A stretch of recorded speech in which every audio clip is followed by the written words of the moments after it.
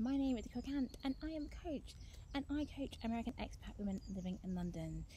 Happy Friday and welcome to this edition of Expats Friday. Today the theme is mindset, but in particular adopting a learning mindset versus a failure or non-growth mindset, as coined by Dr. Carol S. Dweck in her awesome book, The Growth Mindset. It has a long title, but Dr. Carol S. Dweck and Growth Mindset, and you'll find her seminal, amazing book. Anyhow, what I really want to talk to you about today is why you should adopt more of a learning attitude and how that will help you with your travels, especially if you are an American expat moving to London anytime soon. So I'm just going to start with a quick story of me, really. I've done a lot of startups, and during those times I have really felt the weight of inverted commas failure, and feeling like I was hopeless and not doing really well, and just thinking, well, I'm never going to find the right business for me.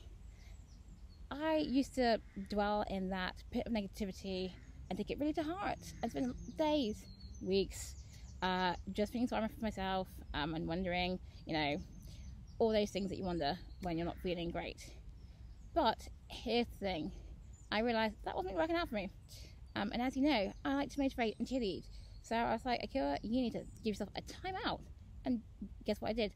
Give myself a time out, and I decided that I needed to be a different way, and that different way was really adopting a growth mindset, or more of a positive and transient attitude to failure.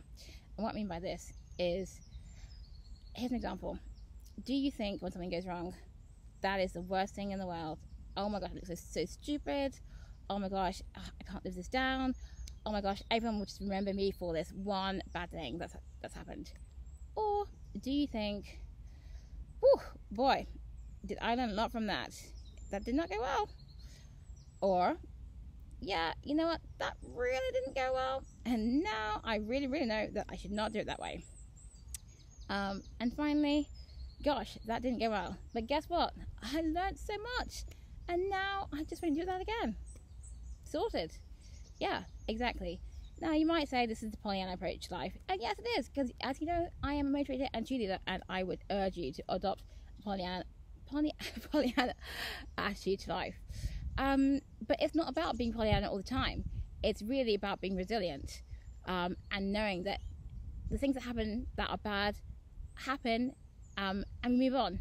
We don't dwell in that pit of negativity, because if we do, unfortunately, it leads to bad things, depression and anxiety.